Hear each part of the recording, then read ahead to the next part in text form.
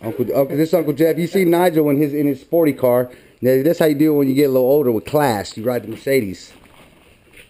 He's not even listening to you. I know it. Okay.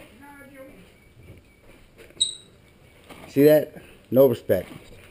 Okay. No, I'm getting pissed off using my regular towels washing this fucking car. What? Using my towels to wash his car.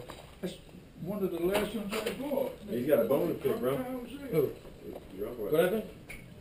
Using the towel to dry the car off. Yeah. And there's wash car towels up there. Okay. On that side.